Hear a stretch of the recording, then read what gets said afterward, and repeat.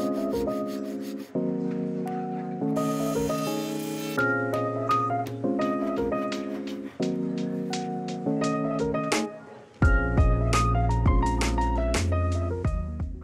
is up, my friends, and thank you for joining me again for yet another build. Today we are going to explore how I made a mitered dovetail box with my good friends Sam and Elisha, who are both totally awesome, by the way. So let's get busy. Now, as always, we begin with the milling process. This was actually a really nice piece of curly walnut, and I wanted to preserve as much of the material as I possibly could.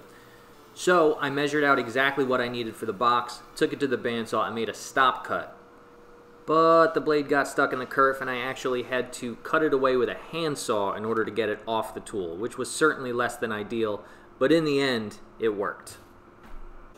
I then took it over to the jointer to clean up one face and one edge. And a little pro tip on the jointer when you're dealing with curly material, make sure you have sharp blades to avoid tear out. Next up, I took it to the bandsaw, and again, in the name of preserving as much of this wonderful material as possible, I cut away most of the meat that I wasn't going to use so that I could use it in a different project in the future. Once that was done, I took it to the thicknesser to clean up both faces, and of course to the table saw to cut it to its final width and length. Now, there are a couple of different techniques you can choose to use to cut things to the exact same length, the simplest of which would be to set up a stop block. But because I'm only making 4 cuts at 2 different measurements, a simpler solution for me here is to cut one piece to final length and then to stack that piece on top of the next blank, match up the ends, and take just a sliver off of the top piece. This gives me 2 pieces at exactly the same length.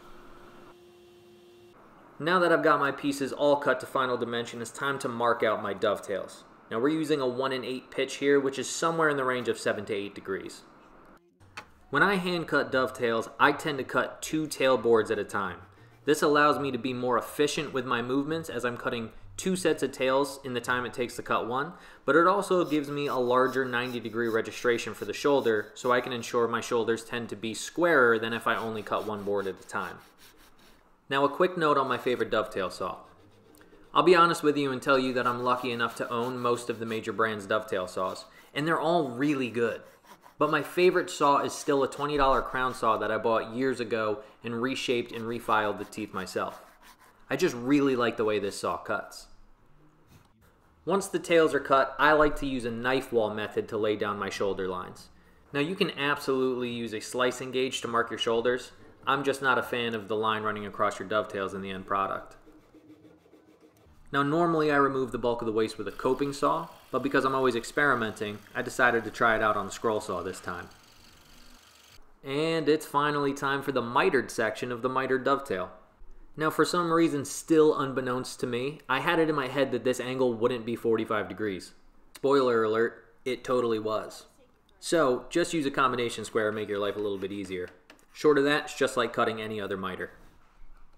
After that, it was time to transfer my tailboard to my pin board.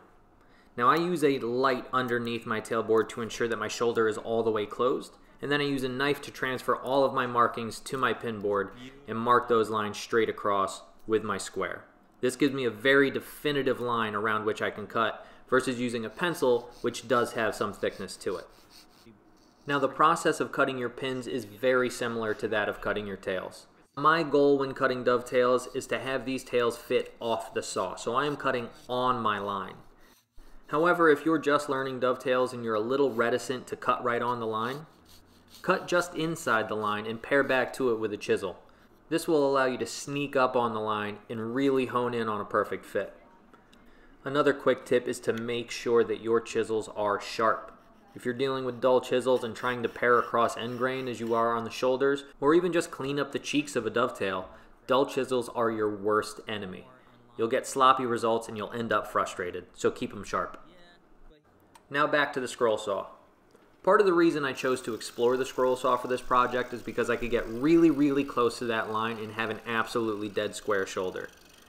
Now, there's nothing wrong with using a coping saw, and of course I still had to use one to clean out the little bit of meat that was left over next to the pin, so it's a little bit silly to use the scroll saw, admittedly, but it was an experiment, and as I said, efficiency is not my #1 concern.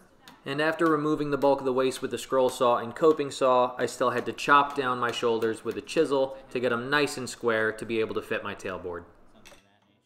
Now at this point, I didn't want to pull too far ahead of where Sam and Elisha were, because of course I was doing this project alongside them so they could see and learn the process. So I decided this would be an ideal time to mill up the top and bottom of the boxes. This way they'd be able to rest overnight, and if there were any issues with movement, we could deal with them the next day before we assembled the boxes. My first move the next morning was to route the groove in the boxes in order to accept the top and the bottom. I did this over on the router table using a 1/4 inch straight bit that was about an 1/8 inch deep.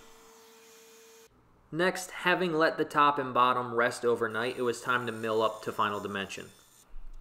I started at the bandsaw because I wanted to be very intentional about the grain direction and pattern in the top and bottom of this box. With a project as visually simple as this, little details like how you read the grain pattern can really affect the way that you feel about the overall piece. It can either feel balanced or unbalanced, resonant or dissonant, and I really just wanted to have a pleasant little object that somehow felt delicate and special.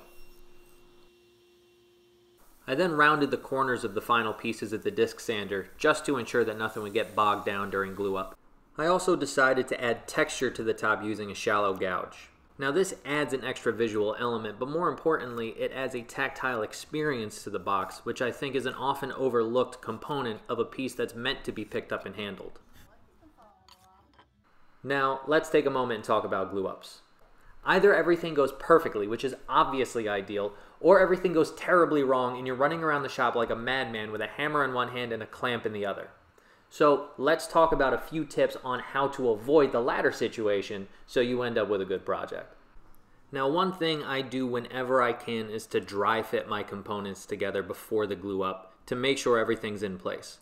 However, with a piece like this, if I were to dry fit this thing together, I would never get it apart.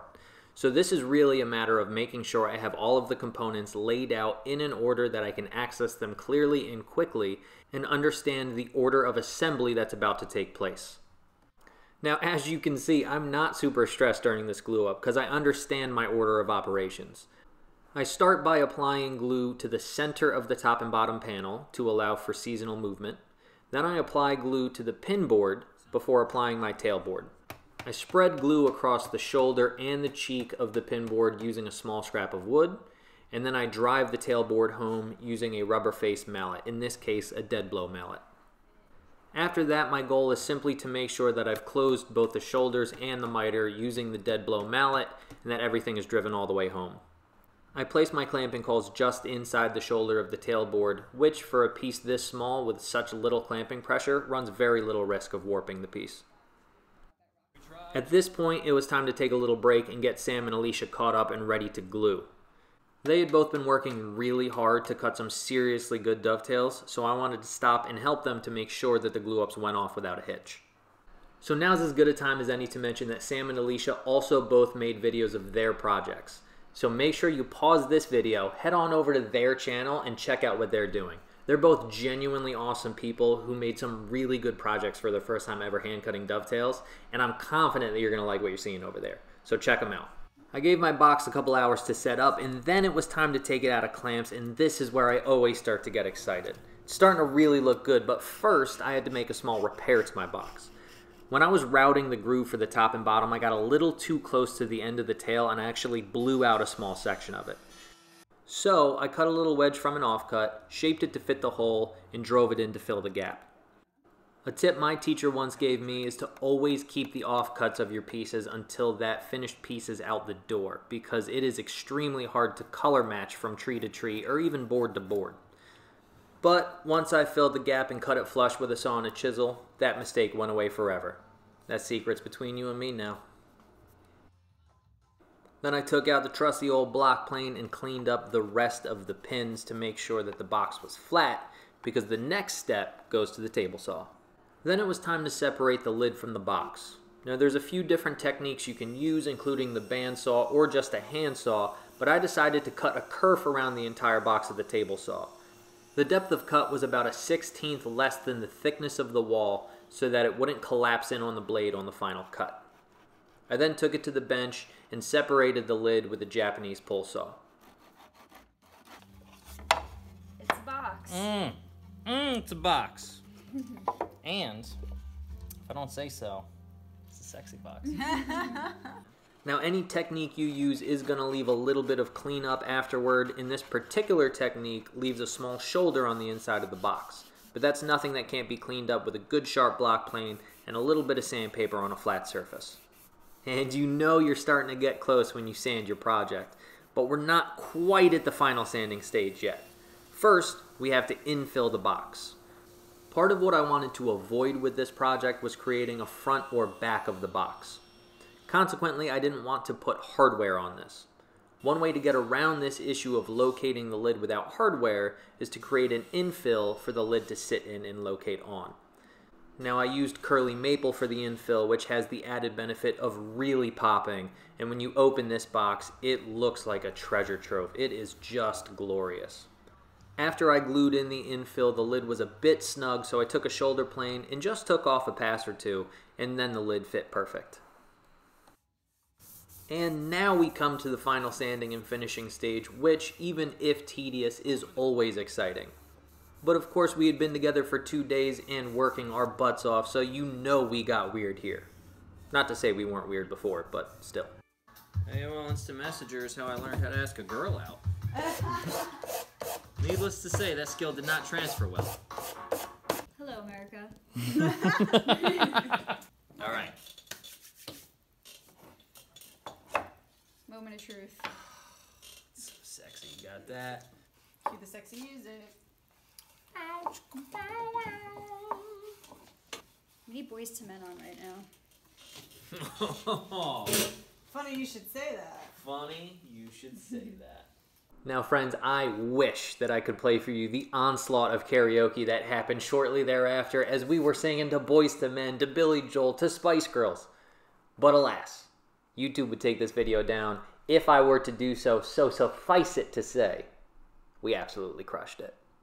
Now, there are a myriad of appropriate choices as far as finishing goes for a project like this. Shellac, white balm varnish, Danish oil are all fine. We used an oil wax blend mostly because it was what I had on hand. I love the depth of color you get from oil-based finishes, and the level of protection for a box like this is perfectly appropriate. So friends, thanks for coming by for another build. As always, I appreciate your time and your support. If you want to support me more, please make sure to subscribe to the channel, like this video, and comment down below. And do check out Sam and Elisha. I'll put a link down below to their channels. They are two genuinely awesome people, and I could not be prouder of the boxes that they came up with in the end. So friends, thank you as always. I hope you had fun, and Lord willing and the creek don't rise. I will talk to you all next time. Peace.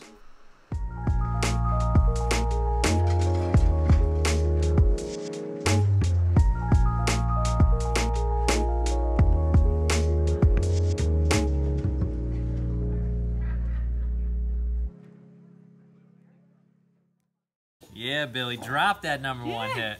Do you know the words? Hell yes. Every word. Challenge accepted, please. Please. Are you serious? You really want to do this?